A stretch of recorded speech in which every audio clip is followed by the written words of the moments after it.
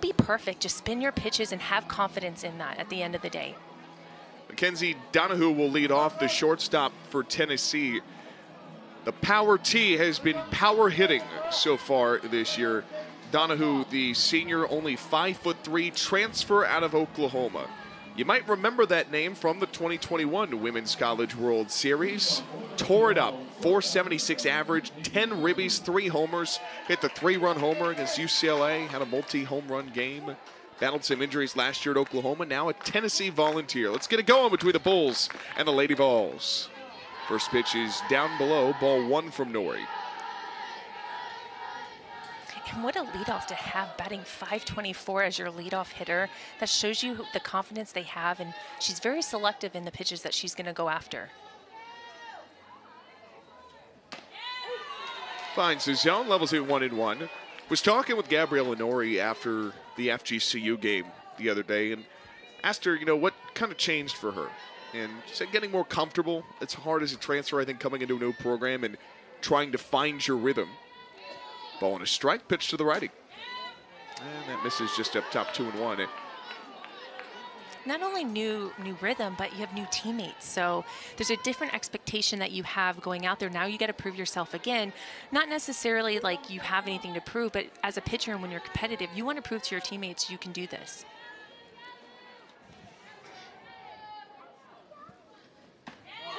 Donahue takes a strike, 2-2. She added a change in the offseason, already had a rise in a backdoor curve, but Allison, you love a good change, and it's really not something that she got comfortable with until about a week ago. And it's a perfect time to utilize this against Tennessee. You got to mix up the eye levels of the rise, the curve, and then off speed with the changeup. Wave and a miss, and Gabriella Nori strikes out Donahue. Good start for number 27 in green. She's doing a great job locating her curveball. This one is just a little bit up in the zone, but gets Donahue to swing after that, which is great and how you want to start off this inning. One of the big stars for Tennessee coming off a 3-for-3 game, Kiki Malloy. 143 career starts, including the one today, and she's down 0-1. Coach Weekly said she is one of the most exciting players in the game, and that is certainly coming to fruition again. This is actually her first game this season not hitting in the leadoff spot. Last week had 3 multi-hit games, 7 extra base hits, including 4 home runs. Fans threw it, down 0-2. And I'd like to say this is a different Nori than we've seen in the past. She's really getting ahead, spinning her curveball and keeping it on the corners. When she gets into trouble, she's not hitting those zones. And you see right there, just on the inside part of the plate.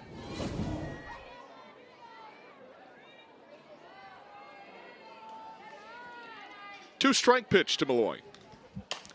Malloy pops into the air, and that is not playable. Humplick watched that sail to the top of the press box. We'll do the 0-2 again. Kiki Malloy, USA Softball National Player of the Year watch list, all conference in the preseason. Comes in with a lot of expectations this year, and so far she's been living up to the hype. Mentioned the 5 homers, 9 ribbies. Slugging numbers are through the roof. Waste pitch outside, no shot to frame it for Humplick. For a pitch that's ahead in the zone, that was a beautifully placed pitch on the outside part of the plate. It missed, but it didn't go a long distance, which is a great pitch for being ahead 0-2.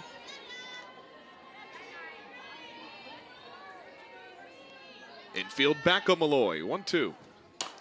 Malloy gets underneath it into left center field. Galligani stands beneath it, makes the squeeze. 2 up and 2 down for Tennessee. Great start to the inning, getting the first 2 batters of the game out, and that's what you need to do to set a precedence in this game against Tennessee, who's coming in with hot bats.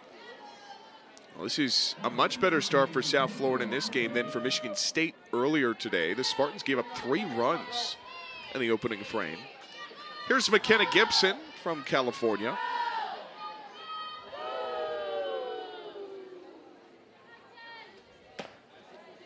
Pitch dives below. Tennessee, through the first 3 innings, and this is coming into the day, had outscored their opponents 34-0. They had not allowed a run until the 4th inning this year. And that continued today. Ashley Rogers nearly getting a perfect game against Michigan State.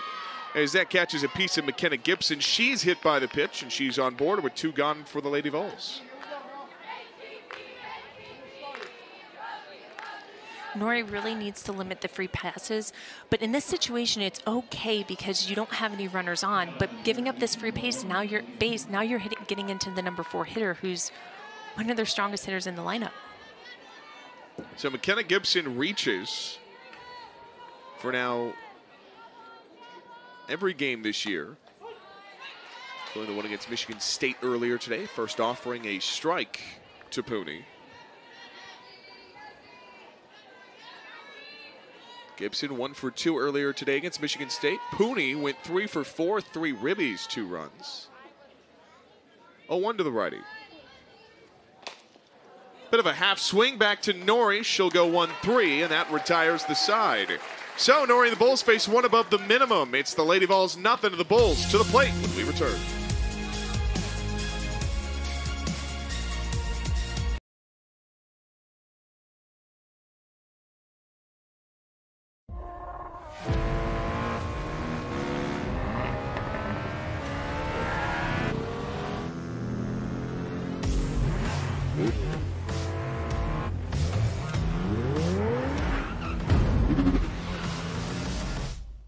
It's one fantastic ride. The turbocharged, tech-inspired Kia Forte. Best 2 out of 3.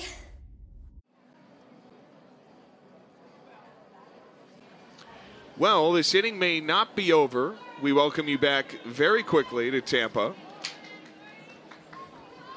We're waiting to see what the official call here is, but Pooney has been awarded first. Gibson goes to second, so we're still in the top of the first. We have an idea, but we'll wait until we're sure.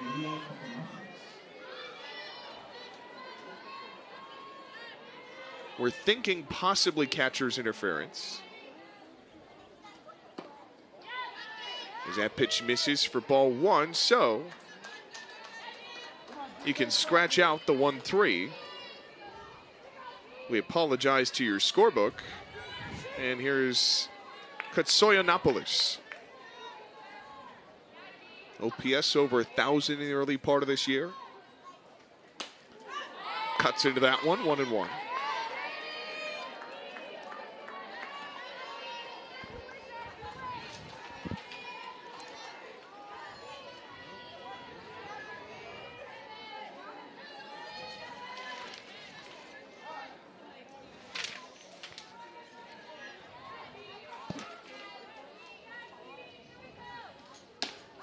Half a swing.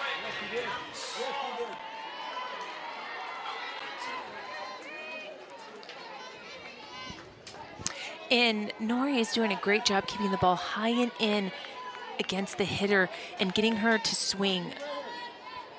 And she's doing a great job keeping them off balance. That's what she needs to do with these strong hitters with Tennessee.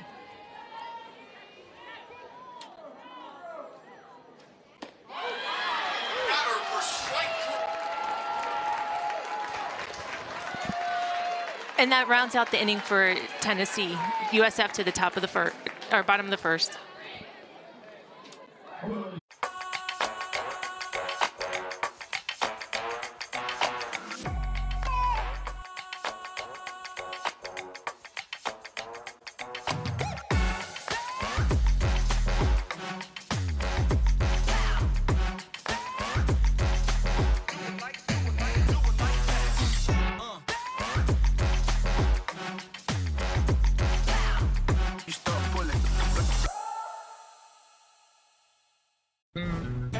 Gets a BK stacker, tiny dancer, 2 linebackers, to each their own. Burger, swagger, satisfaction, buffet. At BK, have it your way. With the Venture X card from Capital One, you earn 2 times miles on every purchase. The noise canceling. You're being too loud. Good choice.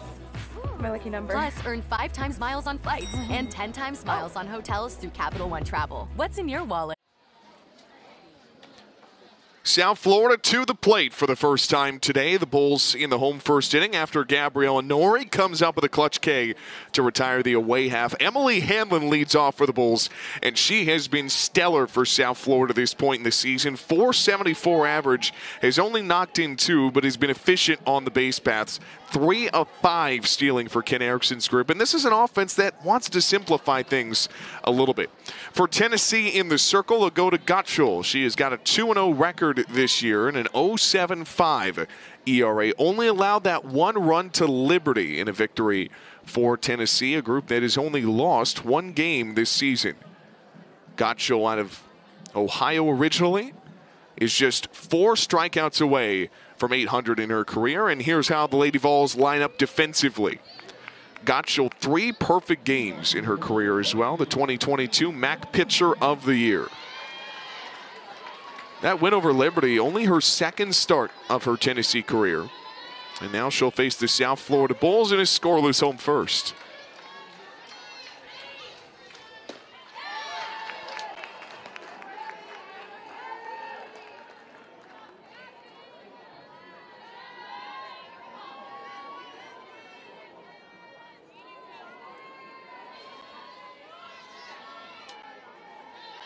A 1 to the lefty. Hanlon off speed, takes it into the air, foul ground over by Ken Erickson, and Pooney's got it. It's a pop up to the 5 spot, and that's the first out of the inning. So Hallie Bryant will step in. Now in her 2nd season with South Florida, .308 average, has knocked in 3, excuse me, has left the yard 0 times. Originally from Trenton, Florida. Wave and a miss at a pitch upstairs. Was mostly a pinch runner last year for the Bulls. 3rd year in the program, 2nd year seeing action. Hit .278 last year. Already has 3 ribbies this year. That matches her total from last year. And it's 0-2.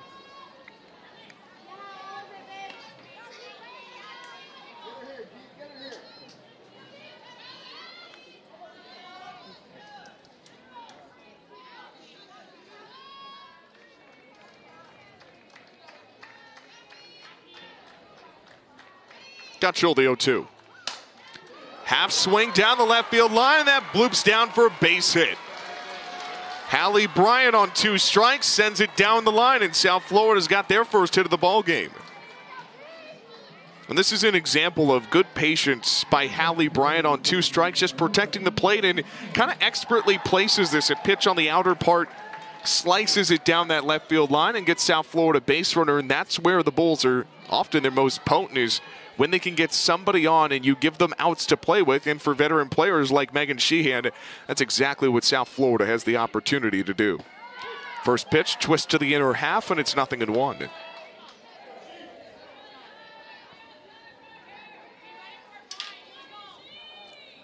Megan Sheehan now back to full health for South Florida. Had been banged up the last 2 years, didn't play in 2021 due to a knee injury.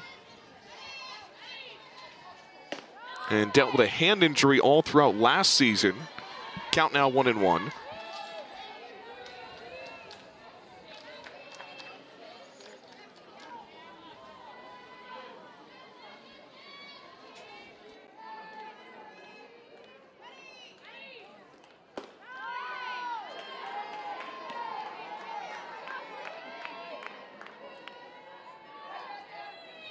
Now 2-1 on Sheehan. This is a prime opportunity early in this game for South Florida to pounce on number 9.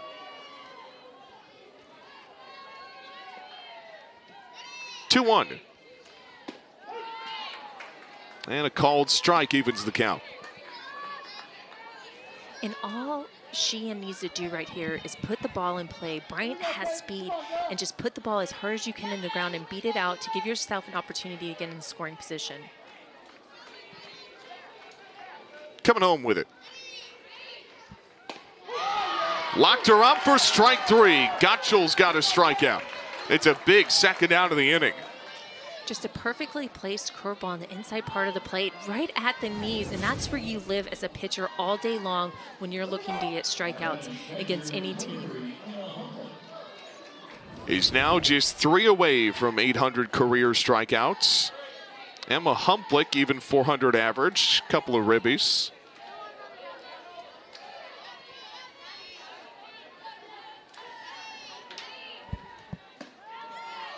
And that misses inside. And in that situation with Sheehan, her best at bat would have been just to try to put the ball in play and move the runner, get her in scoring position with 2 outs, and then you have your number 4 hitter Humplick up. And that's where you're trying to be strategic, is putting the ball in play and limiting your strikeouts. Called strike, 1-1. As a pitcher, when you're approaching that kind of situation, especially with a small ball team like South Florida, how does that change your approach? I personally, if they're a small ball, I like to throw a lot of rise balls. So if they're trying to bunt or hit the ball in the air, just trying to get something in the air where they pop out and they can't use their speed. Waves through it. Bryant takes off. The throw to the bag is not in time. Bryant swipes it. So for Hallie Bryant, that is stolen base number 5 this season. Gets a great jump on it. Great jump, and it's just head first dive into second, beats the ball, and just great piece of running.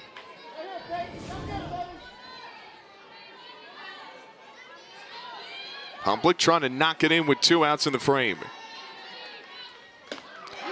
Swipes through it, strike 3. 2 Ks in the inning for Gottschall. 1 backwards, 1 frontward. Allie Shipman was up with the bases loaded. Georgina Cork forces a pop-up, but this is the challenge for South Florida this year, is that Georgina Cork's not in the circle. She's in the stands for 2023. And any way you can have Georgina is perfect. Being in the stands, scouting, anything that she can be a part of South Florida is a great asset to your program. Well, definitely puts all the challenge on the South Florida staff, and Gabriella Nori is back in for another inning of work. Looked good in the first. So I found out something the other day about Georgina Cork. Was talking with the South Florida staff, and Georgina was there. We discovered doesn't like peanut butter, hates it. And there's no peanut allergy, nothing like that. Hopper over at short, past Garcia Soto and into left. Leadoff base knock for the Lady Vols, and they're in business here in the away second. I love peanut butter cake. I do too. We were all in disbelief, and I promised I would mention that today. So there's your fun fact you may not know. We talked about Georgina plenty last year, so got to take every opportunity to find new information. So how are you going to get big biceps if you don't get your protein from your peanut butter? That's, an interesting question.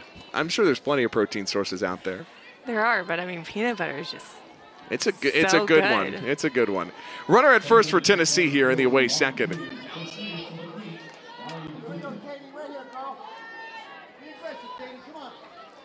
One hit for either team here.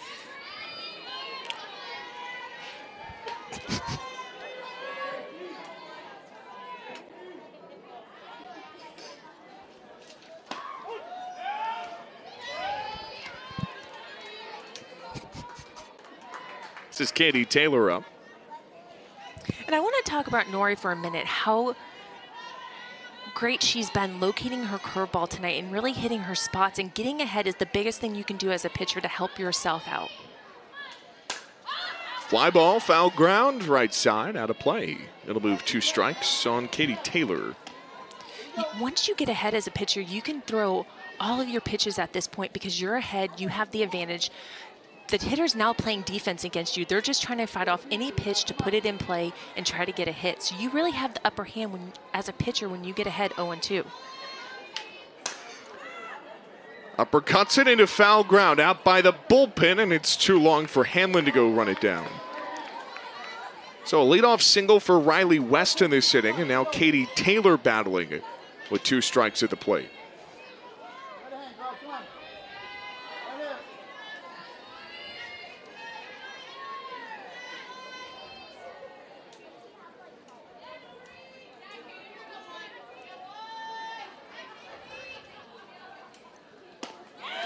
Wave and a miss, strike 3, the third for Nori.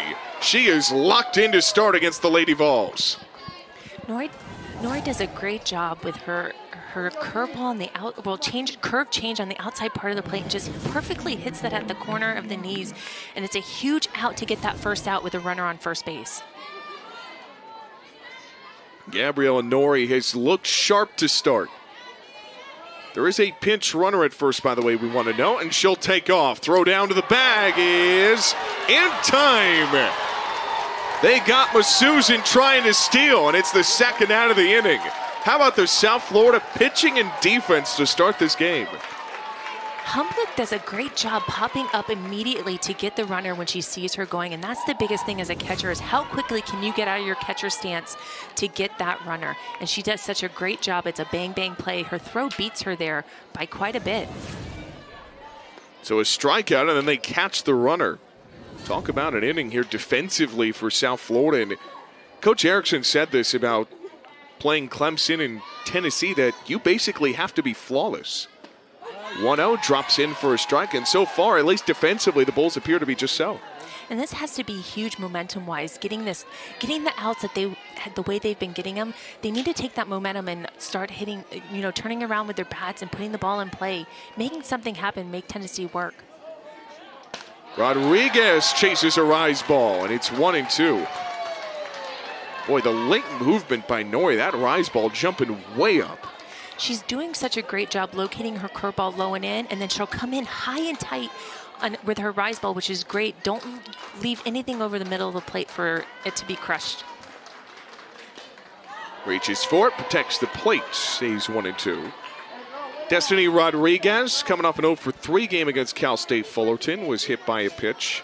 Highly recruited prospect. Extra innings had her as the number 12 catcher, number 28 recruit overall. Was all-state back in high school, played with the Texas Bombers Gold. Nora deals on 1-2. Soft line drive, flare to the bullpen. And we'll do it again.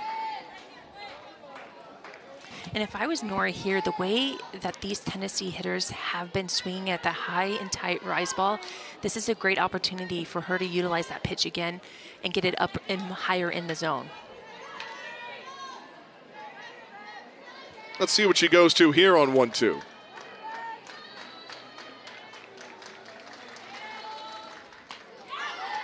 Rodriguez fouls it off. And we'll come back and redo the 1-2. Looks like it was back-to-back changeup, so she's trying to get her really off balance to maybe come up tight in the zone, or that curveball on the inside part of the plate that she's been using to get these Tennessee hitters to swing and miss. And we know you love a good back-to-back changeup. You'll throw it 3 times. Yes, I will. 4 times maybe. 1-2, and the battle continues between the freshman and the veteran. For Destiny Rodriguez, no doubt that she wanted to be a volunteer. Said, "I committed as soon as they asked." She was quoted as saying, "Being in the starting lineup at a Power 5 school, that would fulfill everything I've ever worked for." Well, and here she is making career start number 7 for the Lady Vols. That has to be so exciting when you get that offer that you've been dreaming of and what you've worked and put the sweat, tears, blood into, to get that opportunity to commit to that school. And there's somebody else who's put the blood, sweat, and tears into this program, Karen Weekly, longtime head coach alongside Ralph, who recently retired a couple seasons back.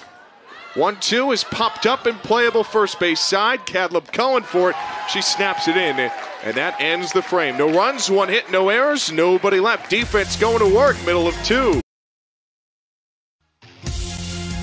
This is the latest top 10. UCLA, the Bruins stand amongst them all. Oklahoma down to 2 after they get a loss. Those of you who are following out west in the Mary Nutter Classic, UCLA not just beating the Gators, not just beating them in 5, but a Faremo no-hitter, a Megantron no-hitter against a very potent Florida order as this top 10 continues to shake itself out here in 2023. South Florida in this inning will send Piero, Galligani, and Vaughn, but boy, I mean, that was a shocker last night for the Gators going down on the road in UCLA. They look sharp.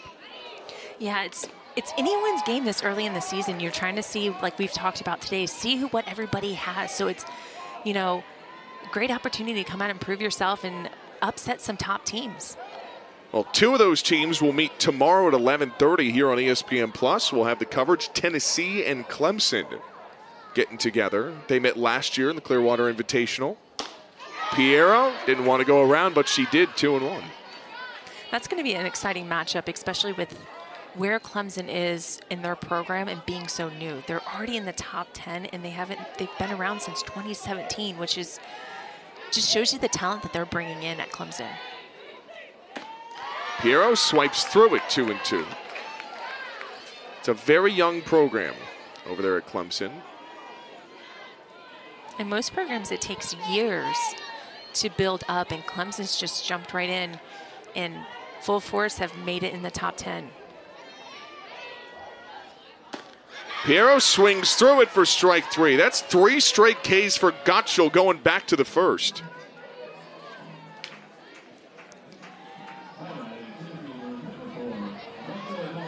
There's Ken Erickson, longtime head coach of Team USA, now in year number 26, has gotten this team to 16 NCAA tournaments. And, you know, it's funny, Allison, this program has had so much discourse around it about no more Georgina Corrick. Alexis Johns decided to end her career. And, you know, everybody, there's all these questions about South Florida, but Ken Erickson's programs, they always seem to find more pitchers. They always seem to find more players who can swing about. And there they are at the end of the year in the NCAA tournament. Tallahassee, Gainesville, they always seem to find their way there.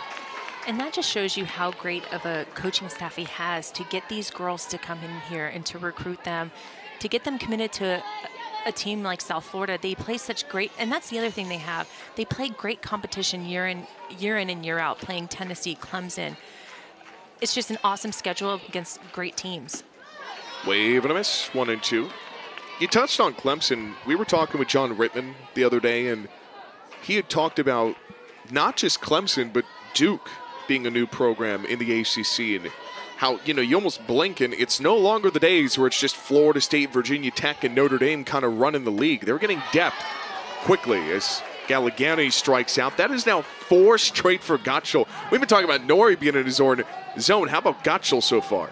She's doing a great job, just like Nori, just utilizing the zone on the inside, outside, and then she'll come up in the zone with her rise ball, and it's so effective right now because these left-handed hitters are used to slapping, and they're swinging underneath the ball. Vaughn fouls it back, and you know, Tennessee, a blue blood in this sport, is going to play Clemson tomorrow again, a rematch of last year's, well, classic in Clearwater. And you know, you mentioned that program's been around since 2017. They've only been playing since 2020, and that was a truncated year. So if you just look at the data points from the last 2 years, that's regional, and then hosted a regional and got to a super regional in Stillwater. As Vaughn's down 0-2, a chance for Gottschall to strike out the side. Yeah, it's just to hear those stats is just mind-blowing, and it shows you, just like Ken Erickson, the talent that they're able to bring in and the buy-in that they're able to get. And I think it goes to who they get to play. Vaughn chases a rise ball high in the zone, and that retires the all-conference player. And, well, we had talked about with Josie Foreman and Georgina Corrick that oftentimes Ken Erickson's staffs, they'll call their own games, but South Florida, going into the FGCU game this week, changed it up. Now, Coach Claudio Rivera is calling the pitches for South Florida, and it seems to be working because since they did that, Gabriella Nori looks really comfortable. She does. I think it takes the thought out of it as a pitcher, because you have to think, you have to analyze the hitter, what am I going to throw and how am I going to spin the pitch? Right. So Nori, it takes it all out of her. Now all she has to focus on is spinning the pitch and placing it where she needs to put it. And it works out so well because she's been placing her curveball and rise ball so well since she's taken on that role. And we don't know this with 100% certainty, but oftentimes coming from other programs, that's more of the norm for a lot of pitchers, is that their pitches are called for them.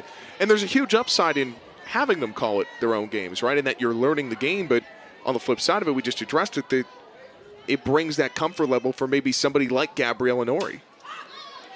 And I can't think of a program other than South Florida with Georgina Corrick that allows their pitcher to call their own game. Consistently, with everybody. Yes. Right. And now they have so much data on these hitters, and so they know what their weakness is, and the pitcher doesn't have, they take that thought out of it. So it's a huge advantage having somebody call the pitches.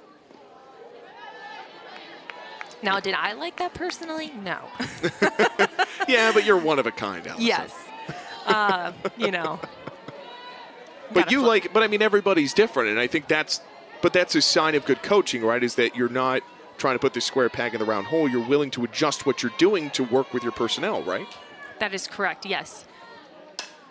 And sends this up into the screen, and we'll do the payoff again. I think more and more of these players, as they come through, are used to somebody calling their game. When I was in travel ball, we didn't have all this technology. It was just like, all right, go out and throw. If you make a mistake, fix it. Now they have all this data that I think they've kind of been programmed to have somebody else call it, and then you pick where you throw it. 7th pitch of the at-bat here, 3-2. Misses inside, and it's a leadoff walk for Allred. But I think the South Florida pitching staff has really benefited a lot from her calling these games.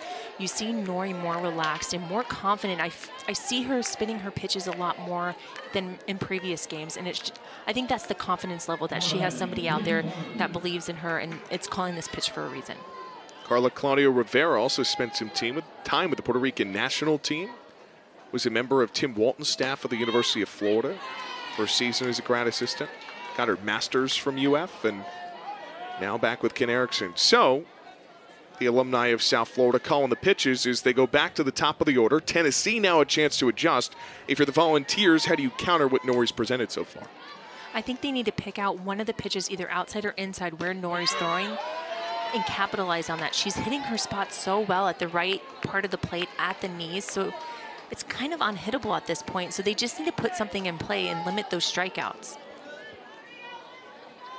Donahue Cade, her first time up to the plate. Nori uncorks a 2-strike pitch. Waves through it, foul tip into the glove for strike 3. 2 Ks for the plus 500 hitter, and it puts the first out on the board. And such a huge strikeout for Nori, going up in the zone with the rise ball and getting Donahue out and for that first out of the inning, especially with somebody that's so powerful at the top of the lineup. Kiki Malloy back up, 1 gone, 1 on.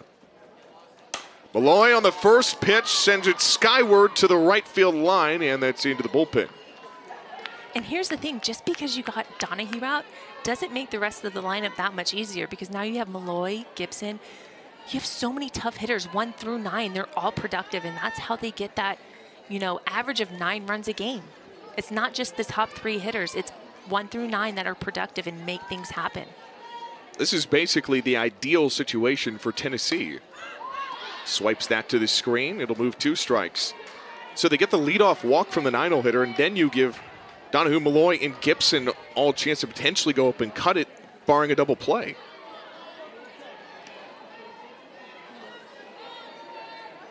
And you have Puni that's coming up, and she's their team leading RBI. So it's just, hitter after hitter that's can really hurt you if you leave anything over the zone. Boy, that pitch just barely misses. Ball 1.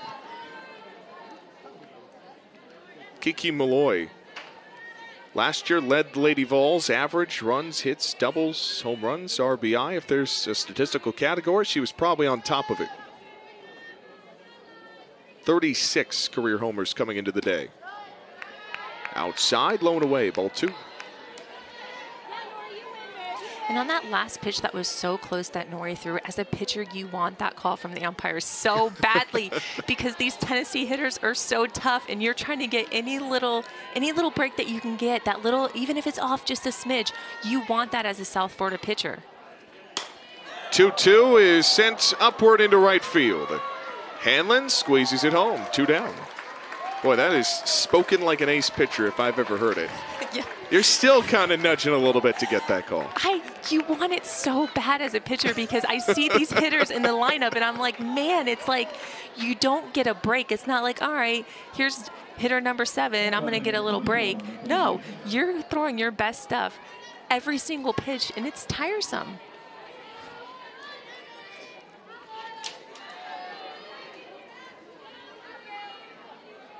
Down to 3rd of the order. Gibson again, she got hit by a pitch in the first. 1 free pass in this inning on a walk has put a runner on base for Tennessee. Donahue leading the nation in doubles right now with 7 two-baggers this year. I'd say that's pretty good. 1-0 to the sophomore from Gabriella Nori. And time will be called. Gibson from Santa Clara, California. Santa Clarita, California. 1-0 pitch. Inside for a strike, runner takes off. The throw to the bag, in time from Humplick. The second time they've caught Tennessee trying to steal. How about the arm of Humplick? She guns down another. Just a great play. Great play, bouncing in and stop to the bat. Has sometimes looked even better. And it's so hard as a catcher to make those plays with a runner trying to steal on you, so it's huge. First pitch, strike to Garcia Soto, the freshman. 0.59 on the average. On the season, just 1 hit and 17 tries.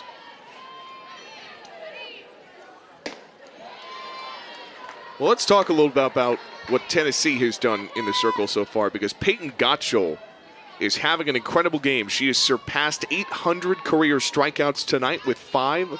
She's now got 801. And Gottschall's being so effective with her curveball and her rise ball. Once she gets ahead, she's throwing that rise ball out of the zone, and South Florida hasn't been able to catch up to it. She has struck out 5 of the first 7 and has eyes to make it 6 of the first 8. And there you go. Chased it outside. Make it 6 strikeouts in a row for Gottschall. And that's the confidence that you want from a pitcher, just going in and going right after these South Florida hitters and attacking them. Don't give them any opportunities to put the ball in play. Throw your game and throw your pitches.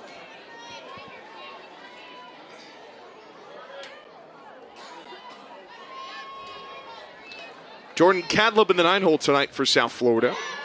That's placed in for strike 1. Peyton Gottschall, transfer from Bowling Green, now facing Cadleb. This is a familiar opponent for Jordan Cadleb. We mentioned these teams in recent years, going back to 2018, have met 3 times. They met twice in 2020. Cadleb was a part of that team. 0-1, chases inside at the shoulders. 0-2, and in that game, scored one of the winning runs in the 7th inning walk-off on a home run.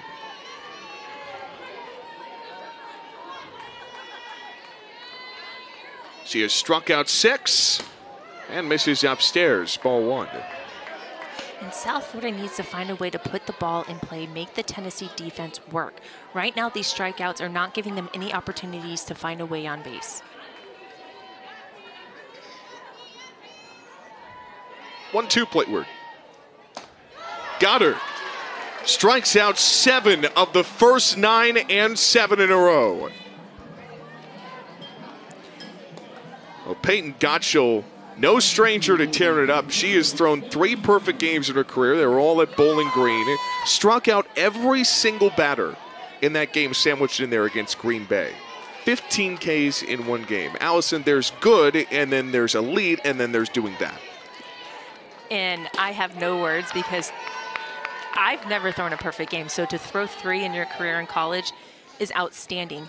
And tonight she's throwing one of those games. Yes, South Florida has gotten a hit against her, but she is throwing that type of game where she can throw her rise ball and her curveball. She mixes up the zone, she mixes up the speeds and keeps the hitter off balance.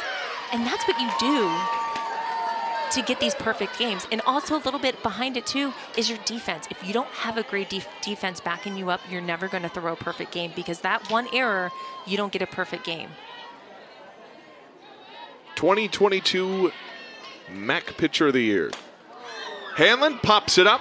May not get a strikeout here, but she will get a pop out to retire the side. So, meeting tonight as we get underway in the top of the 4th inning. Series is tied 11-11 all time, so winner tonight gets to take control of the series. Bragging rights. Just a little bit. As Tennessee coming on down from Rocky Top. This is part of a 28-game homestand for South Florida.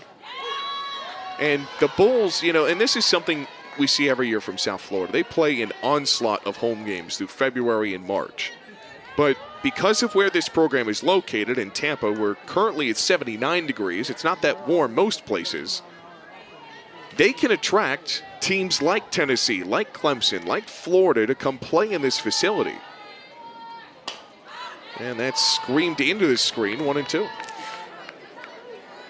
Got UIC and Michigan as well into this ballpark. I mean, this is really, kind of the big upside of being in the state of Florida is that you can have a 28-game homestand and not play a true road game until late March, early April. Norrie sends it home. And another foul into right field. And I also think it's huge when you have Coach Erickson also on that sideline that knows all of these coaches. He was a part of the USA Olympic team. So he can also bring in these caliber of teams, and they want to come in because they know Coach Erickson. And he's a great guy. He has a great personality, and that's how he gets such a great program year after year is he knows how to recruit these girls and bringing them to their home field. Wave and a miss. Gabriella Norrie's got 5 Ks tonight for South Florida. Boy, what a breakout week for Gabriella Norrie. She had a double-digit strikeout night against FGCU, and she's got number 9 Tennessee off balance. And Norrie just, once again, does a great job getting ahead and then throwing that rise ball way out of the zone so Tennessee doesn't have an opportunity to hit the ball a long ways in the opposite direction. Zeta Pooney steps up. Pooney reached on catcher's interference back in the first. But on the flip side, I know that, South Florida loves to play on their home field and host a ton of tournaments. When I played at University of Central Florida, we did host some tournaments, but it was also fun to take that travel team to go. We went out to California. My senior year, we got to go to Hawaii. So it's kind of fun to also see the country in that same aspect. And I knew, okay, a 9-hour flight, I don't think I'm ever going back to Hawaii again. I think that was a little bit of a subtle flex that you went to Hawaii. You just tried to slip that in there nonchalantly. Yeah, a little bicep flex. Did you get to go to the beach at all when you're there, or was it all business? Yeah, no, we did not all business. That's the beauty of it. When you go on these trips, yes, 95% of the time when you go to these big trips, it's to get those RPI ratings. But you do like to sprinkle in some fun in there. So I remember I remember going to one of these fancy restaurants, Duke. Ate so much pineapple, our tongues were raw. We went on the famous beach and we saw a huge turtle. Way high and inside on 1-2. That one got away. I mean, how big are we talking? Is this thing a size of Bowser? Give me a frame of reference. Probably. I was way in a distance and that thing was massive from where I was standing. But I think that's a part of the recruiting too, is to not only do you get home field advantage, but from other schools like Tennessee, not only do you have the prestigious factor, but hey, we travel to all these other places that you get to see. In the air, deep left center field to the wall, and it's off the base of the wall. Thinking 3, the throw coming in, wide and in well safe. Zeta Pooney's got a triple for Tennessee. And Galligan needed to run back as fast and as hard as she could because that ball was hit so hard and so far. And if it went over the fence, that's fine. It was definitely going the distance, but it just hit, it looks like the top of it. But she should have ran back as hard as fast as she could and set up underneath there as best as she could. Because she kind of like jogged back there trying to find out where she was. As a hitter, and I've heard this described this way before, that hitting a triple is one of the hardest things, if not the hardest thing, to do as a hitter. Everything has to be in your favor. Like in that situation, it bounced off the fence, so it went a little way. So Punini was able to get a triple out of that. I don't know if you know Prince Fielder. He's a pretty big guy. He used to play for the Milwaukee Brewers, but he used to hit triples all the time because it's all about where you place it. And just once you get that momentum, you can mosey around those bases pretty quickly. Throwing another baseball term in there. Banana around the bag, and you're going to get that triple. There you go. Look at you. Bringing out the vocab tonight. You're on one. You're absolutely owning it. Katsoyanopoulos struck out against Norrie in the first. Boy, the Bulls could really use a strikeout. She's ahead 2-0. And fouls this off, 2 balls and a strike. So a 1-out triple for Tennessee, first of the year for Pooney. And the Lady Vols have something cooking in the away fourth. How big would a second out be for South Florida? This is absolutely huge to get this out and not allow a run to be scored right now. But she's in scoring position with only 1 out, so anything to the outfield is potentially going to score her. The Arizona transfer fans it, 2-2. If you're Norrie, what are you going to here? I'd say continue to throw that rise ball. Make sure it's out of the zone, because anything that's left in there, a deep fly ball is going to score Panini. So she needs to be smart about where she places this pitch.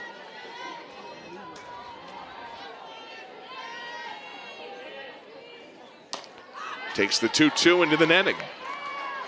We've seen Gabriella Norrie fight through some at-bats as well in critical moments.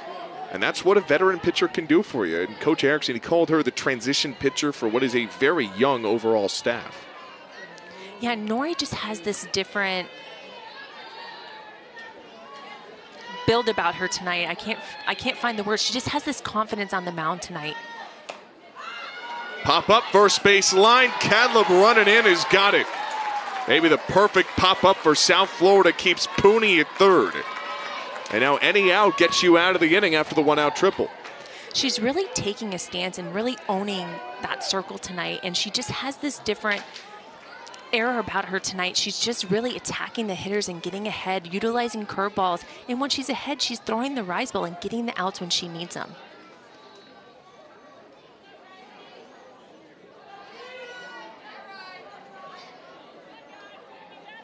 Riley West will come up. And Coach Weekly came and had something to give to the home plate umpire, William Lopez Pello.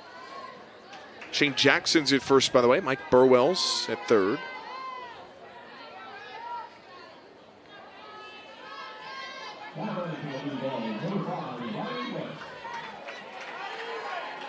Beg your pardon. That's what it was. They were re-entering her for Miss Susan. First offering out in front of it, came in at 66, 0-1. Seems like Gabriella Norrie tonight has won that first pitch a lot. She has. She's utilizing those pitches once again, curveball in the zone or the rise ball up in the zone, way out of the zone. She's not leaving pitches hanging where she has in the past. 0-1, chopped out of play. And I just think the biggest change I can see in her is how she's carrying herself on the mound with the confidence and really spinning her pitch. She looks like she's that #1 pitcher out there that Ken Erickson wants her to be. As an ace, you have to own that role, right? You do. The good and the bad. With whatever happens, you own it. 0-2. Gives it a charge towards right center field. This is playable. Hanlon's got it. And that retires the side.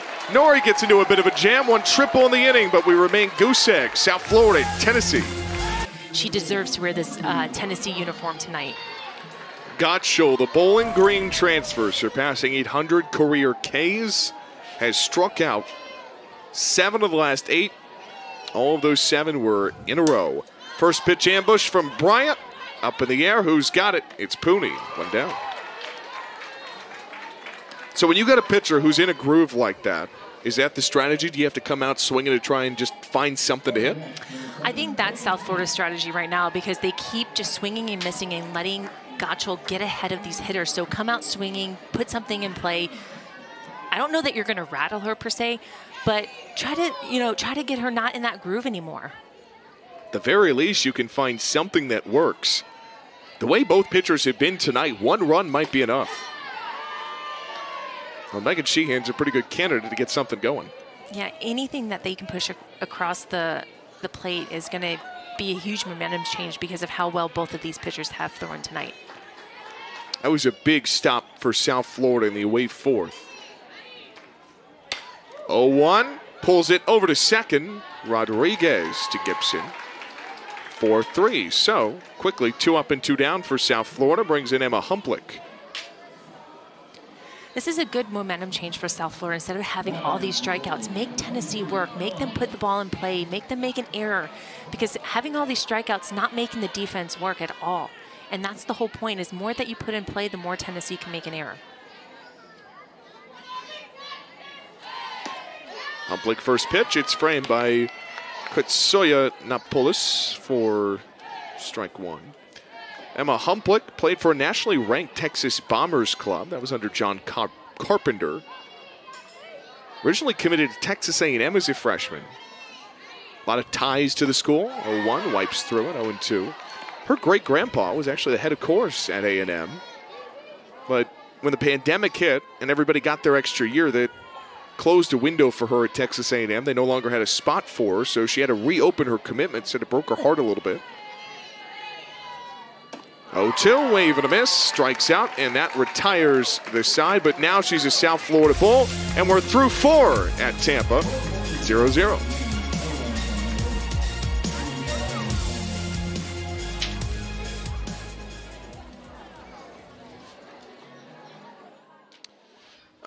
Yes.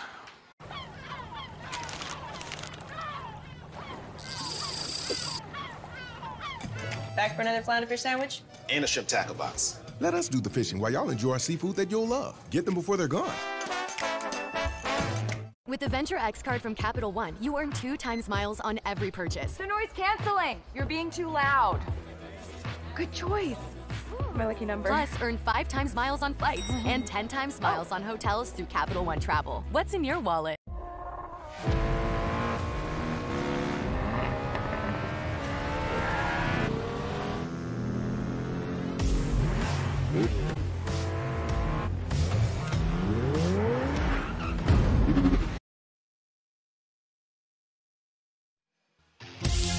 Billy Mole and the Bulls baseball team. Next home series, March 3rd through the 5th, hosting the Northeastern Huskies right over next door at USF Baseball Stadium. Friday night, first pitch, 6:30. Saturday afternoon at 2. Sunday at 1. If you can't be there, all 3 games live right here on ESPN+. Boy, what a start to the year for South Florida baseball. They take one from number 13 Maryland in their home park, and then after kind of a tight one with Florida on Tuesday, they go into Gainesville. They were down 8-3 going into the 9th. They score 7 runs in an inning and walk out of Gainesville with a 10-9 win. Something about Condren Ballpark for USF baseball has been friendly in recent years.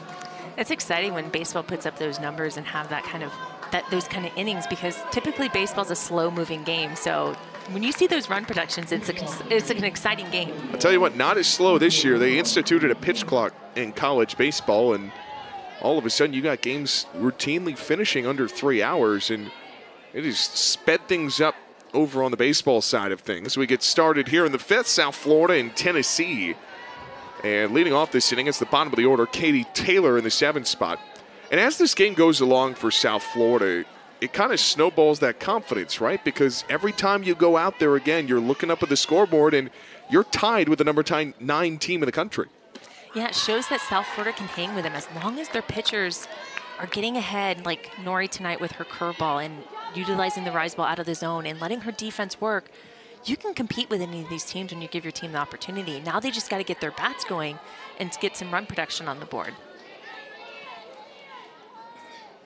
1-1. Line drive, smoke to second, and Piero's there to grab it.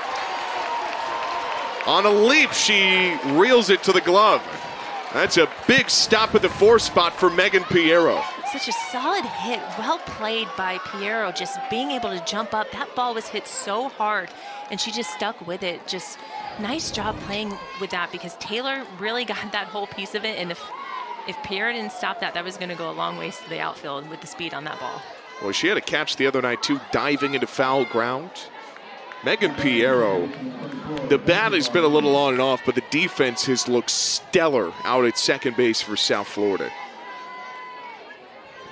Destiny Rodriguez, for her second trip, popped up to first on her last appearance.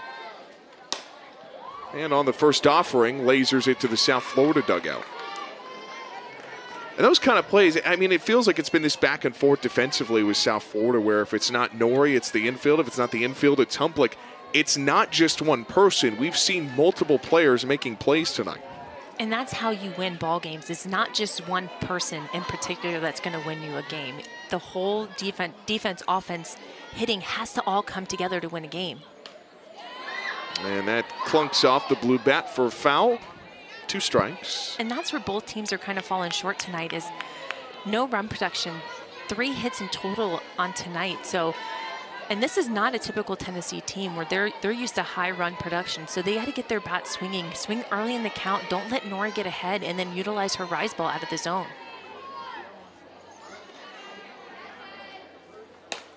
0-2, Weekly hit out to short. Garcia Soto vacuums it up over to Kadlub, and there's 2 away. And for pitchers, it's not just about the K numbers. We've seen good strikeout numbers on both sides, but sometimes it's winning the battle by just letting your defense go to work, right? Sometimes that's half the battle, is just letting your defense do the work, especially against a tough team like Tennessee. They're going to put the ball in play. They're not used to striking out a whole lot. They're used to putting the ball in play, getting hits, making the defense work, and that's what they have to do and get back to those basics. Mander Allen walked back in the third to turn it over. Much different situation here. Line on Gabriel Nori. Only 2 hits to an offense for Tennessee that, frankly, has been lighting it up so far in 2023. I mean, we were here watching the Michigan State-Tennessee game before this one. Check swing, and that drops down into left center field. So right on cue puts that offense on display. 3rd hit of the night for Tennessee. And nothing has to be fancy. You just need to put the ball in play, and things do happen. You get those fluke balls that drop in, or, you know, it falls into that no man's land territory. And that's all you have to do as a hitter, is try to put the ball in play to make something happen. Not necessarily make a defense make error, but put the ball in play, and you never know where the ball is going to drop. Tennessee beat Michigan State earlier today, 13-0. Ashley Rogers nearly had a perfect game against Sparty. That misses, but this offense, I mean, 13 runs earlier today, came into this weekend hitting .623 as a team. That's top 10 in the country. The home run numbers are through the roof. You remember last year, 12th most home runs per game, top 20 in slugging. This team can hit. Ever since they added Chris Malvo, they have really taken off. One of the top offensive assistants in the country coming over from Missouri.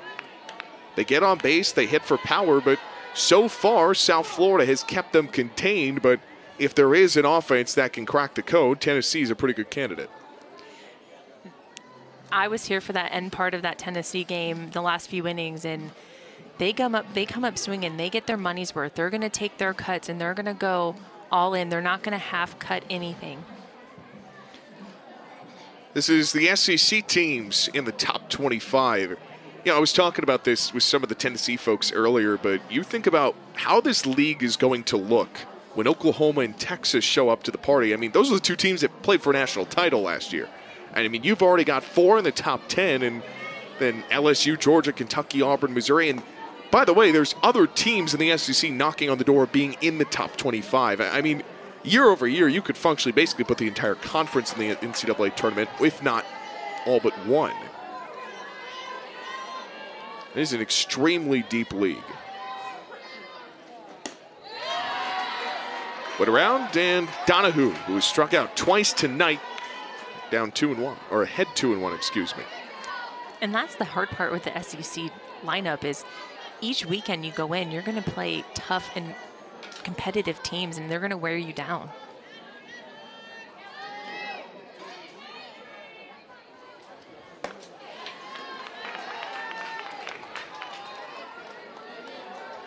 Tennessee this year considered one of the favorites to maybe win the SEC. Gators got 5 first-place votes. They were the preseason favorites. Tennessee got 3. Alabama got the other 5, but Tennessee finished second in the voting. So there are a lot of people around the SEC who feel like this version of Tennessee, they're a contender to win the conference this year. And that would be the first time, if they were to do so, since 2011. They've got 3 all-time in program history, 2 tournament titles in 06 and 2011. In 2007, the regular season title. That may not sound like a lot, but the SEC's hard to win in. Yes, because you see all the teams right in the top, the top 25. 3-2 is sent into the screen. We'll do a payoff again with 2 gone. And I can see why Tennessee's ranked so highly. A .623, I think is what you said, batting average as a team. That's showing you 1 through 9, everybody's making something happen and putting things in play, and putting the bat on the ball, getting hits. It's not just the top of the lineup. When you have a stat like that, it's everybody in the lineup that's producing. 2-strike pitch. Softly lined to right center field, tails towards the warning track. Red light at third as the throw comes in. 2 outs, and Nori is cornered.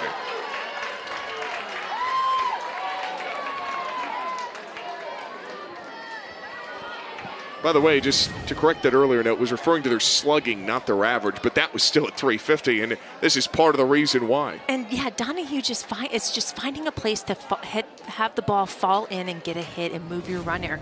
And especially with 2 outs, this is a prime time to score right now with your top of your lineup. This is the 3rd time through, so Nori really needs to start changing it up a little bit more because these hitters have already seen her. They know what she's going to throw. They know her pitch count and what she's going to throw this go around. Allen goes first to third. She's on the doorstep. Tennessee left a runner stranded in the 4th at third after the Pooney triple. 2 hits in the inning for the Vols. And it's Kiki Malloy.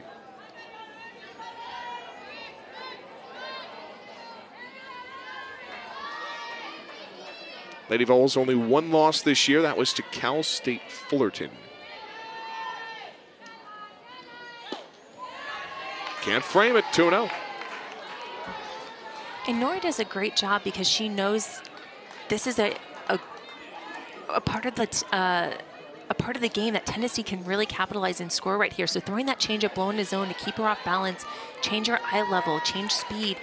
This is an important part of the game that she really needs to start mixing it up level-wise, zone-wise, and speed-wise. 2-0. Malloy stands in for a strike. Boy, if you're Tennessee and you're in a scoreless top of the 5th, is there anybody you'd rather have up than Kiki Malloy? And Nori does a great job, once again, just with the curveball on the outside part of the zone. And that's where she needs to live with these Tennessee hitters. Low in the zone, mixing the eye level up.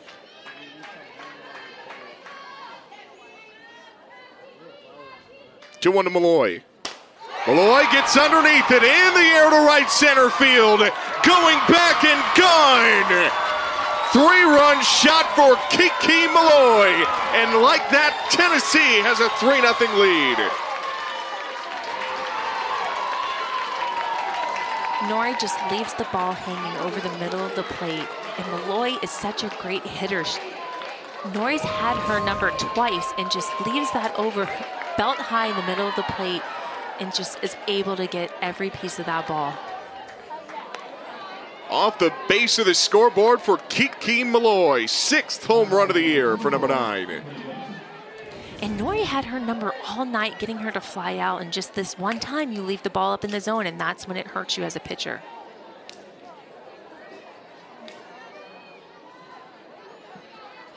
So finally, Tennessee breaks through.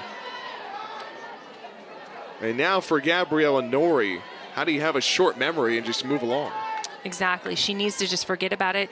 Have that same appearance on the mound, having that confidence, because I see her face kind of changing a little bit on the mound. She needs to have that confidence and have that faith.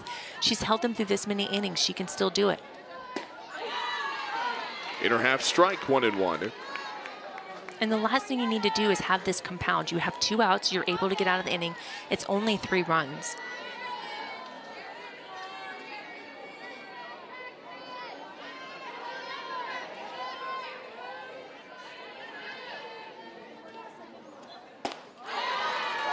Fans through it, 1-2. And when I say it's only 3 runs, I mean, Gottschall's throwing one heck of a game with 9 strikeouts. So South Florida, on the flip side, needs to figure out how to solve her and how to get the ball in play and how to get some runners on bases to get somebody across the board and not be shut out. 1-2 to Gibson. Gibson check swing. Did she go around? She did. Dolls, cheerleaders, and Rocky. He's going to be in attendance.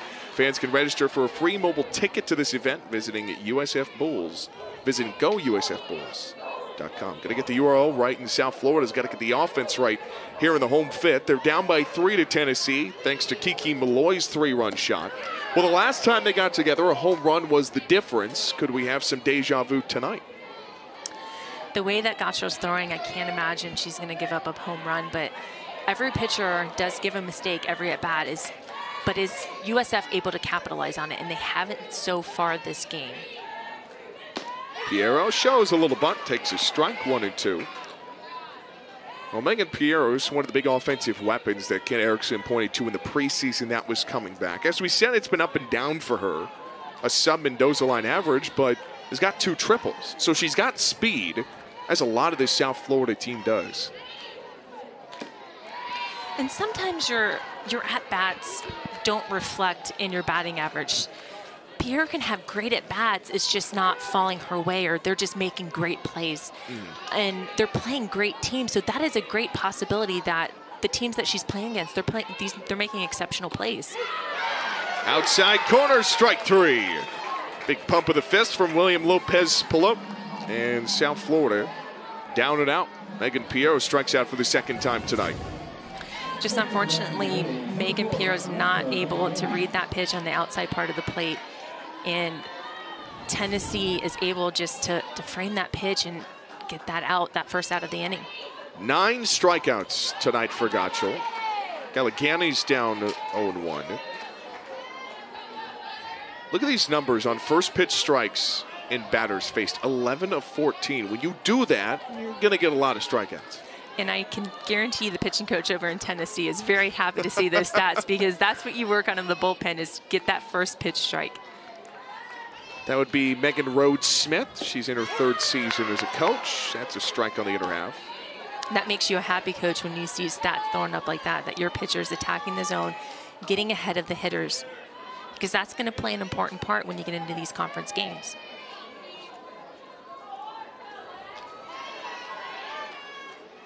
Galligani cuts through it, and that is the 10th strikeout tonight for Gottschall. And Gottschall's just on fire. She has that confidence in the mound, spinning her pitches, and making South Florida chase balls out of the zone and not picking out pitches within that zone. For Peyton Gottschall, this shatters a previous season high of 6 strikeouts against Liberty. Off speed, in at 65. Looked kind of off speed, may not have been. 53rd offerings a strike to Tylee Vaughn. And Gottschall's just on fire tonight. She has that presence that she's bringing to the circle and just really throwing her pitches with confidence. Gottschall struck out the side in the second against 5, 6, and 7. She's got 5 and 6. Can she do it twice? Tylee Vaughn, sub 100 average so far this year.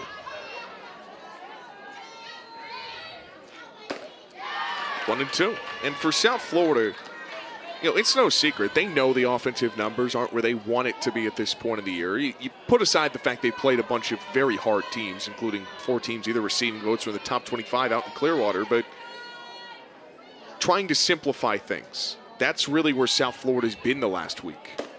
Stands in for ball 2. Yeah, they have to simplify it and get back to the basics. They haven't had the opportunity to play the small ball. What they're known for doing is getting somebody on base, moving them around with a bunt or with speed. They haven't had an opportunity because of all the strikeout that Gottschall's thrown tonight. 2-2. Drops it in for strike 3. She struck out 5, 6, and 7 in the second. Does it again in the 5th. Through 5, Tennessee by 3.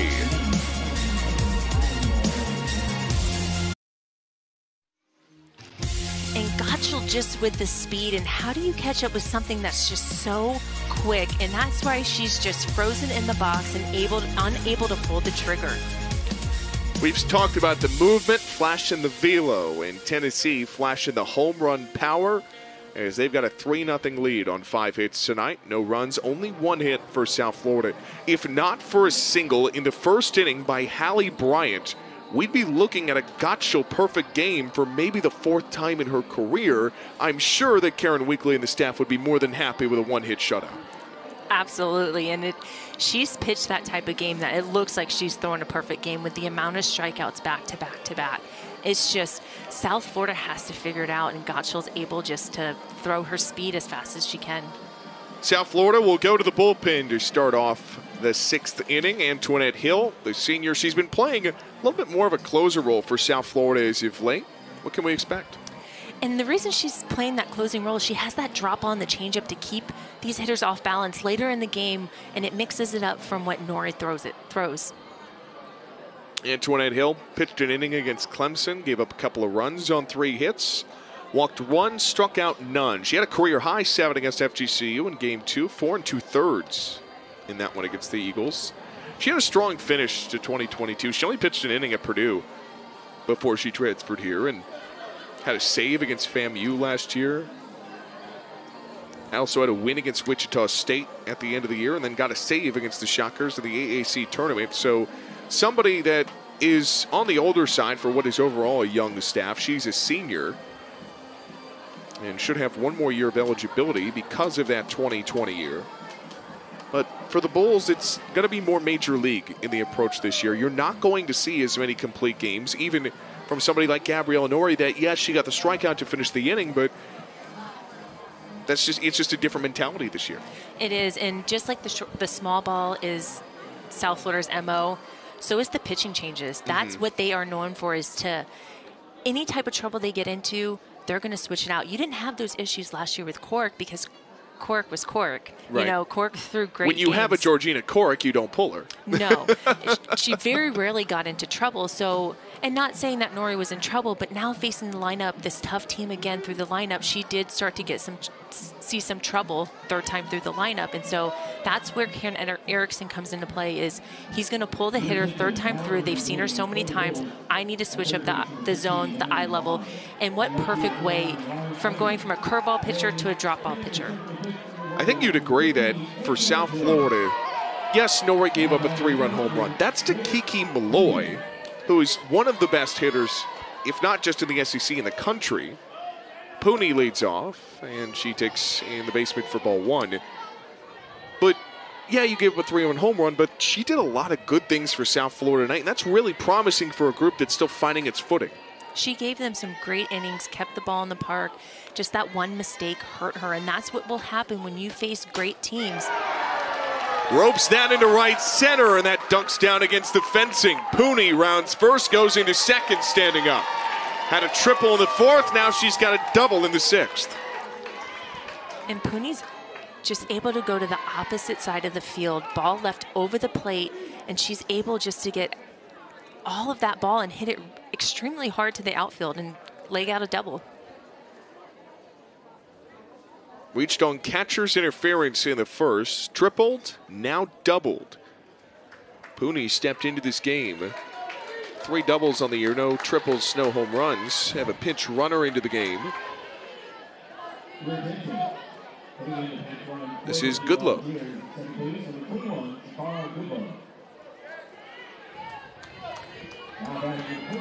So Shakara Goodlow will run at second.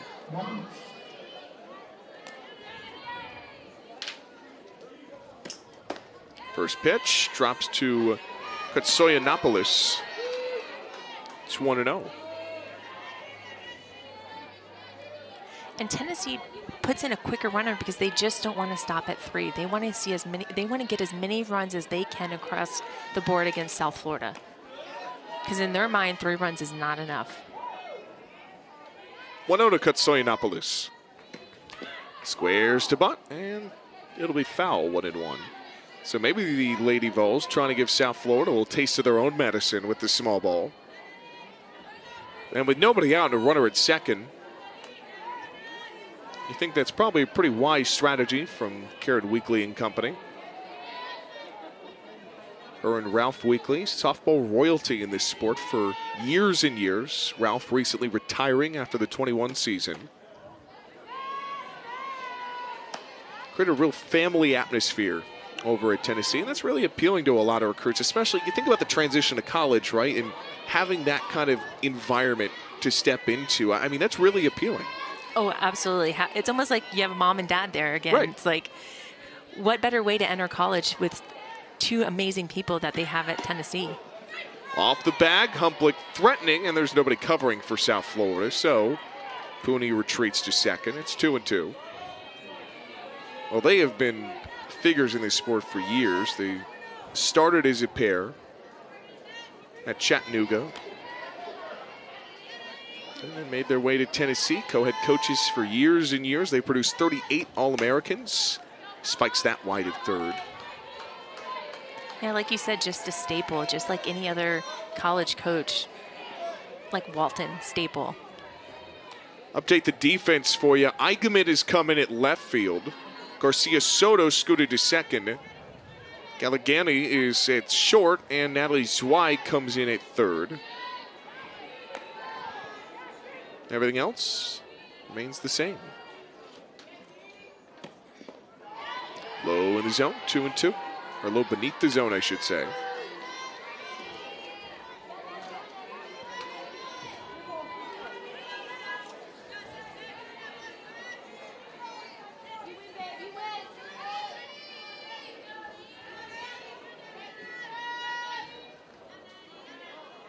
Payoff from Hill. And swings at that for a foul. How about another 3-2? So some defensive changes for South Florida. And I think part of the calculus here, if you're Coach Erickson, is you've got Tennessee in your ballpark. And this is a good opportunity for, again, what is a very young roster to see elite level softball. Tennessee is undoubtedly a top 10 team. This team looks really, really good so far this year. So there is value in this moment for South Florida to go to the bench and make some switches, right, to get some different looks for these players. Yeah, and just to get those hitters in, because the current hitters in the lineup haven't had much luck with all their strikeouts. With, they're not putting much activity in play. Reaches for 3-2 is off of Garcia Soto's glove. Wave at third. And the throw is cut off by Hill. A run scores, and Tennessee extends the lead to 4.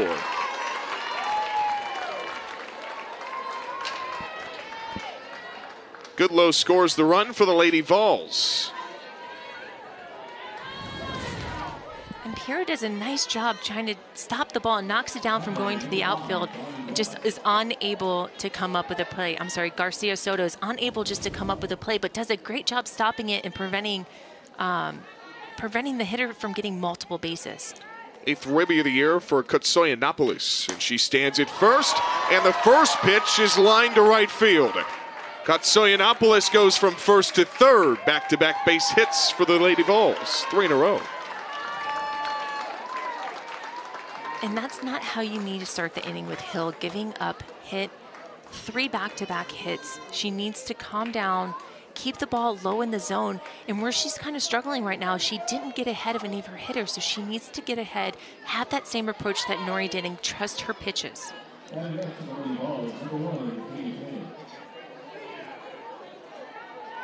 Katie Taylor will take some swings. She's 0 for 2 with a K. What's impressed you about this Tennessee offense tonight? Resiliency. They were shut down by Nori, but when Hill comes in, the bats kind of exploded. Another first pitch swing. Kadlub looks at a couple of runners, goes to second, and gets an out on the board. So Riley West is retired. And Taylor reaches on the fielder's choice, 4-6. Can almost see the gears turning on that play defensively. Yeah, she was trying to get that lead runner, which almost was going to hurt her because she hesitated too much. She should have gone for the sure out, but I know where she's thinking is she's trying to limit the number of base runners in scoring position. 1 run in the inning. Double, single, single. And the ribby goes to Katsoyanopoulos in the frame. And Ken Erickson coming out for a chat. This may be a teaching moment conversation. And I think he's trying to slow down Tennessee. They've come out with back-to-back and back hits. So trying to slow down the game, keep their momentum from keep going on and getting multiple hits. Destiny Rodriguez scheduled up next. 1st and 3rd, 1 out. And regardless of how this game ends tonight, I think there are still a lot of positives you can take away on both sides, but particularly for South Florida, who's the one down 4 right now. Yeah, South Florida is nothing to hang their heads on tonight. They've done a great job playing defense. They just need to work on their offense because you're never going to win a game scoring 0 runs and only having 1 hit. Antoinette Hill will spin it.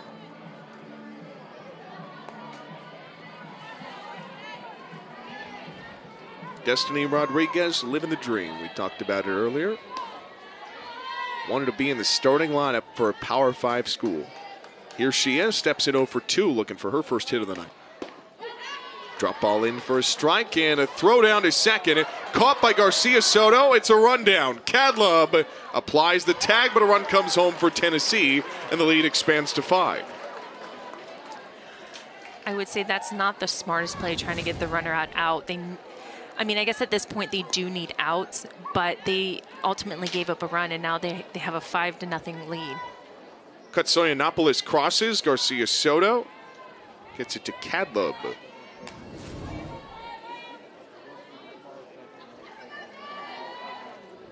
So unconventional how you get the outs, but outs are outs for South Florida right now. And I think that's what they were thinking at this point is they need outs. They'll give up the run to try to get out of this inning and limit their damage. I would have just given them second base, personally, and not have the run score. What I'm hearing is personally you wouldn't let that slide. Correct. To be fair, you also have about significantly more years of experience. You were an ace pitcher in the Pro League, so. I do have that going for me, I guess. 2-1. This is chopped left side of the infield and skips away from Gallegani. E6 puts Destiny Rodriguez on board. And not a well-played ball by Gallegani. She tries to backhand it on the short hop, and she should have just stayed in front of it and just doesn't do a good job in just stopping the ball. She's trying to get it on the downside and doesn't get in front of it, and that's why the ball goes past her. Little Ole action at short. Puts a runner on for Tennessee with 2 gone.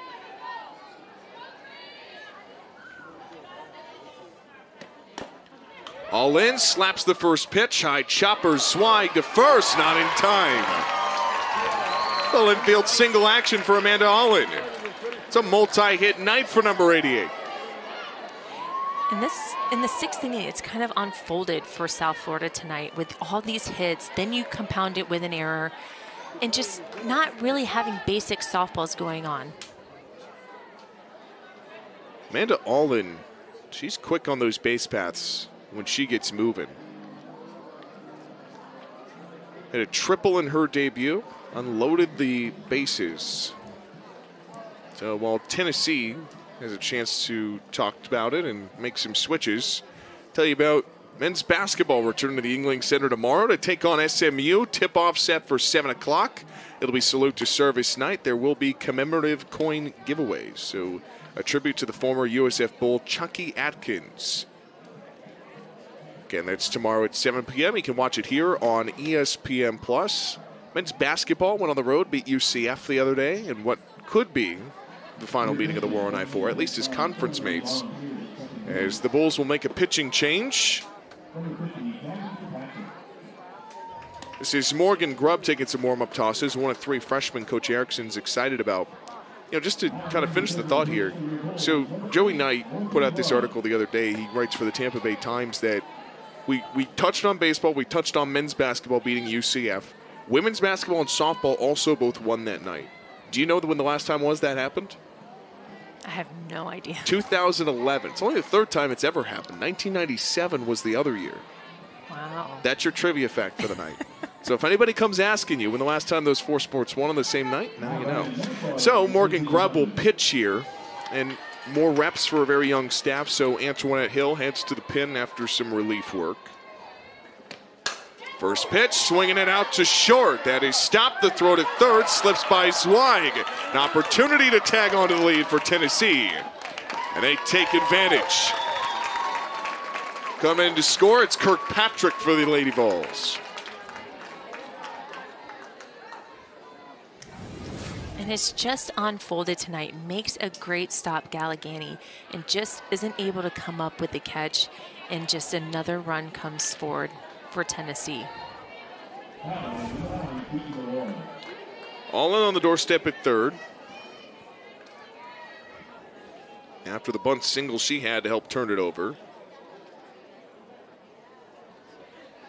Kirkpatrick pinch running for Rodriguez in that spot.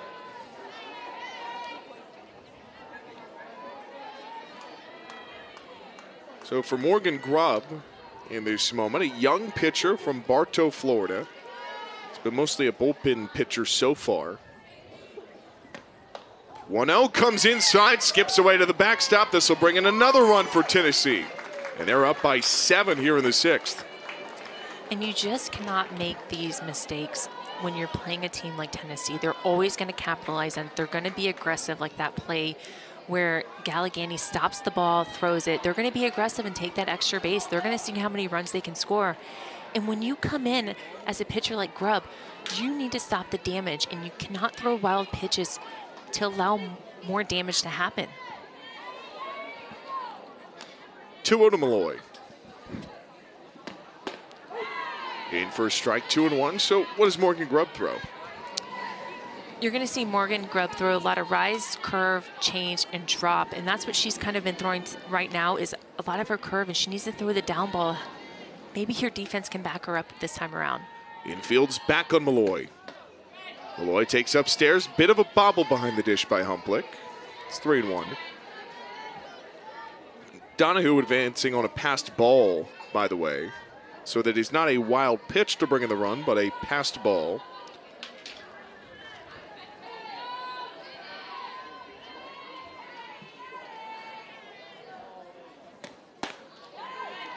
And outside for ball 4. Malloy almost got hit by the routine throw back to the circle and cornered with 2 gone.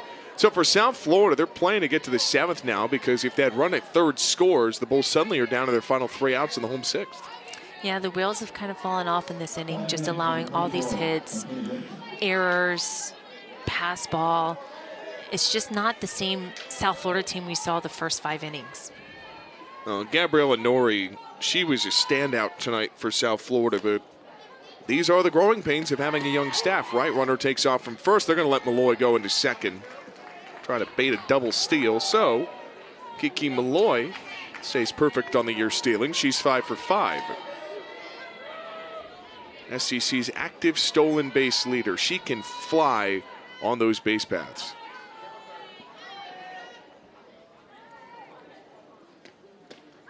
Wave and a miss on 0-1. Finished the season last year as the SEC's career leader. Tied 8th in program history. You know, if you hear the name Malloy and it kind of scratches something in your brain, she is the daughter of Lawyer Malloy. The All-American at Washington, 15-year NFL vet, 4-time Pro Bowler. Patriots, Bills, Falcons, Seahawks fans would know him. Mom also was an athlete. She ran track at Washington, so that's where she gets the speed. Probably from Lawyer as well. Both sisters also playing softball, so very athletic family, and it's shown tonight. This is pounded down the left field line, and that is foul, just wide of the pole. That was really close. It cleared over that foul pole.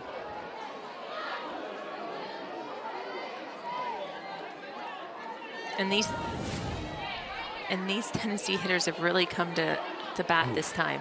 That shaves the outer edge of the foul pole.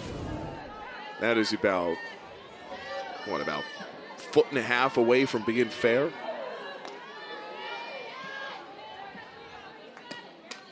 Way outside on 1-2 from Grubb.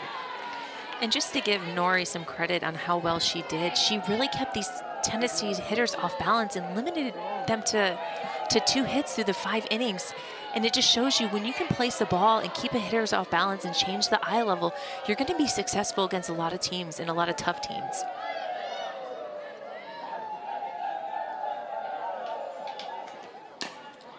Slapped foul.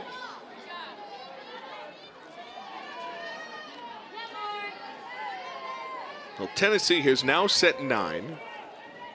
Gibson, if she gets on, Tennessee would have batted around. Wheels have come off for South Florida. It was scoreless through 4, 3 in the 5th, now 4 in the 6th. This is what good teams do. They remain patient, and then they pounce on you. The Lady Vols are just that. Chopped foul into the netting. And just going back to what you talked about, they're also, South Florida right now needs to get this last out, because if Tennessee scores, they now have an 8-run rule. And that's the last thing you want as a team, is to be 8-run ruled, regardless of who it's by. Just getting to the 7th inning and playing the complete game. That seems goal number 1 for South Florida. They got 2 more games this week. 2-2 on the ground, a short diving attempt, and gets away from Galligani. Donahue is in, Malloy right behind her, and the Vols are into run rule territory, 9-0 over South Florida. And Gibson is just able to find a hole. They're just putting the ball in place and putting the ball in place well. And it's nothing spectacular. She just finds the hole up the middle. And that's what you do as a solid hitter. You just find a spot to put it. 2 ribbies for Gibson. I think a 12 on the young year for number 24. And Zeta Pune, we say hello again to her. She had a double to kickstart this inning. Tennessee in this frame has put that power and that hitting and that on-base percentage on display. 4 runs on 6 hits in air. I mean, this has been lopsided here in the 6th.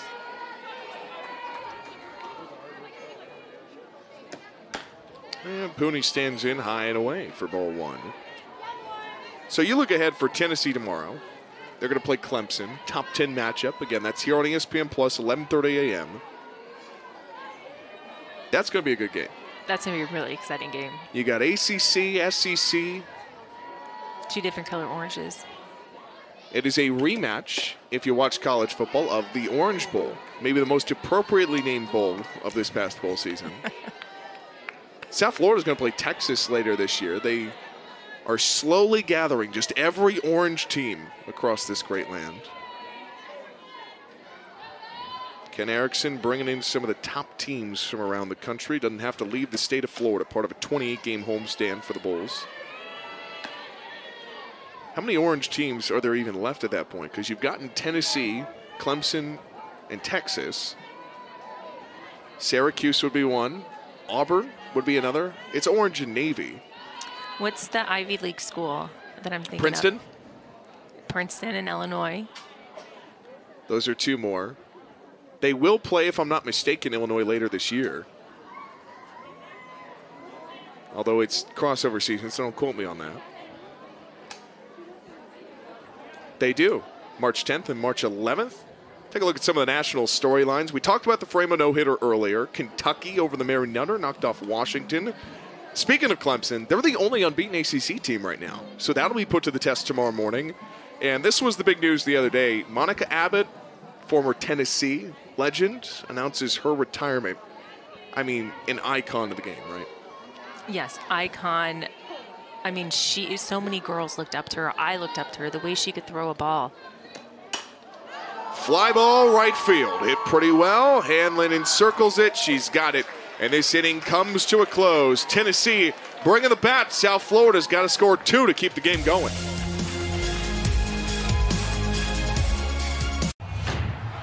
A decade of power performance.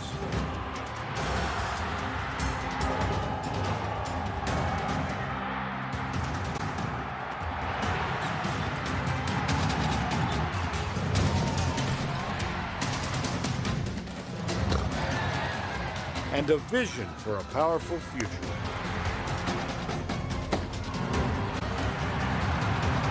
This is the American Athletic Conference. Everyone gets a BK stacker. Tiny dancer. 2 linebackers. To each their own. Burger, swagger, satisfaction, buffet. At BK, have it your way. Bravo! You use the Quicksilver card from Capital One with no annual fee and unlimited 1.5% cash back on every purchase every way. That makes you the hero of every purchase. What's in your wallet? Gottschalk has eyes on a complete game 1-hitter. Tennessee 9, South Florida nothing. Run rule territory as we go to the home 6. Gottschalk's got the Bulls number tonight. Allison, and boy, this has been fun to watch from 33. Yeah, Gottschalk has been on fire. I'm a big fan of high strikeout games and seeing her get in her groove, really mix up the pitches, curve, rise, keeping them off balance on their eye level zones and changing that level so the South Florida hitters are off balance.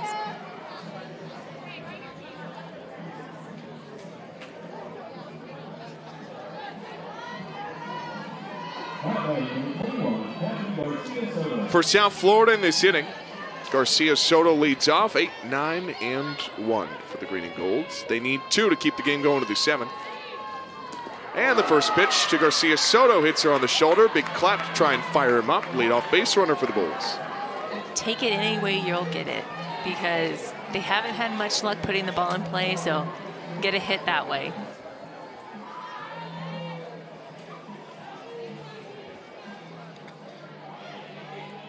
Next up to bat for the goal, number 17, Jordan Hadlon.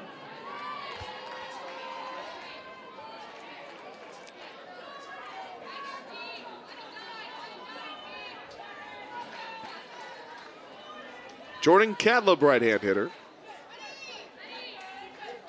Squares to bunt, pops it up into an awkward spot, but Gibson's got it. 1 out in the inning.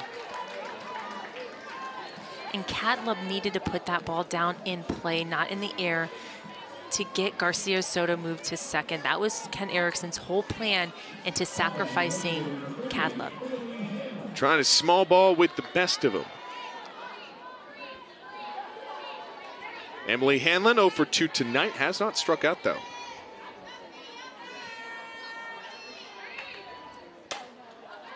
Fly ball aired to center field, and that's easy.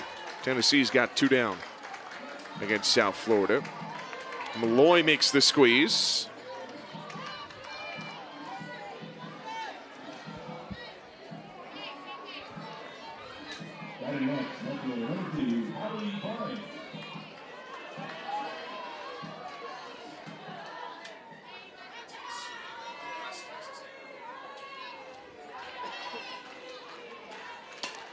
First pitch from Bryant, slashes through it.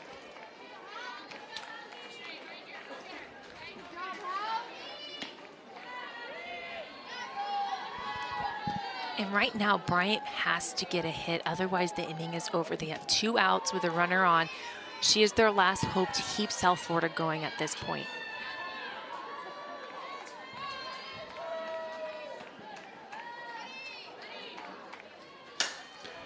Bryant flies it to left center, dropping fast, and it's the shortstop Donahue who grabs it, and that'll do it. Tennessee run rules, South Florida 9-0. Your final score, scoreless through 4, but an onslaught of offense in the 5th of the 6th. And Gotso is just absolutely lights out with the strikeouts tonight, keeping her curveball and rise ball out of the zone, and just South Florida unable to capitalize on it, only giving up or only allowing 1 hit through her 6 innings. So Rocky Top takes it 9-0, and now they've got the Clemson Tigers tomorrow morning. We'll have that for you here on ESPN Plus, 11:30, first pitch. For our producer, Tom Piero, director Drew Vincent, my partner Allison Keim, and our entire crew. So